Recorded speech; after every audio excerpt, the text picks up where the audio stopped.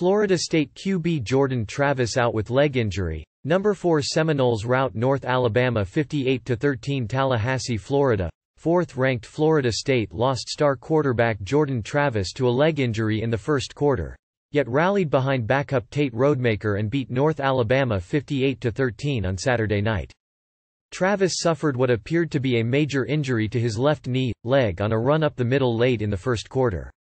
After an air cast was placed on the leg, Travis was carted off.